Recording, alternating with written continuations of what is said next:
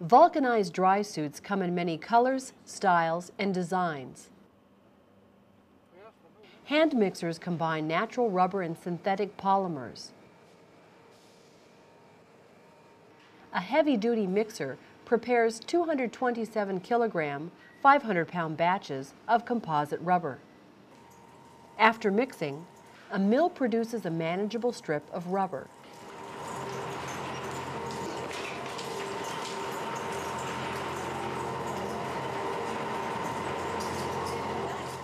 Rubber goes through stringent performance testing before it goes in a dry suit.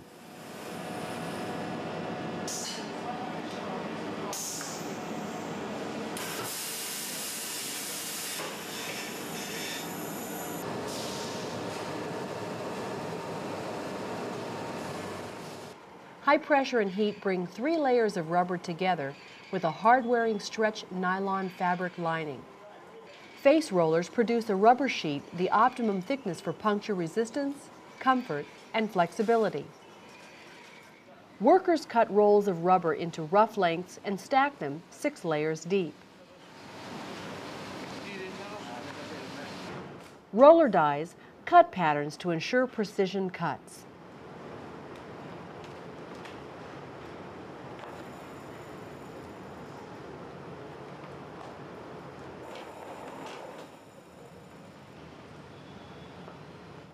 Now the suit begins to take shape. A 4-needle system stitches the suit panels together with fabric tape for smoothness. Uncured rubber tape strengthens the seams.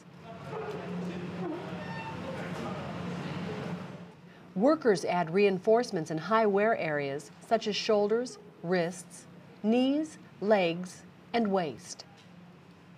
Before vulcanizing the suit, workers add material used to form the boots. The suit goes into an autoclave where the seams fuse to the body rubber. This is the vulcanization process. An hour of high heat and pressure fuses the seams. Workers glue latex rubber wrist seals to the suit.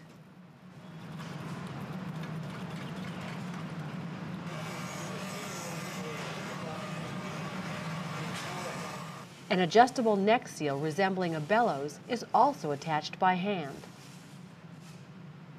To test the suit for leaks, a technician fills the suits with air and immerses it in a water tank.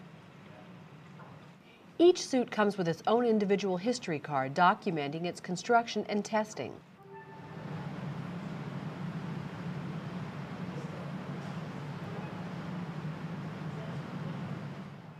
After a visual inspection, workers pack the suit into a box with various accessories for delivery to dive centers.